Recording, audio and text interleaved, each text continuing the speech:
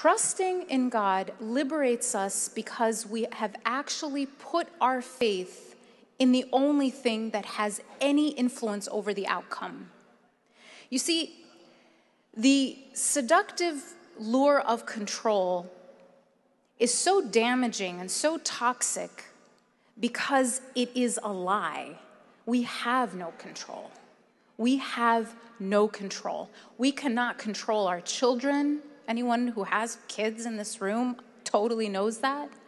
We cannot control anyone else. Control as a way to deal with complexity brings about toxicity. So trusting in Allah liberates us from this delusion.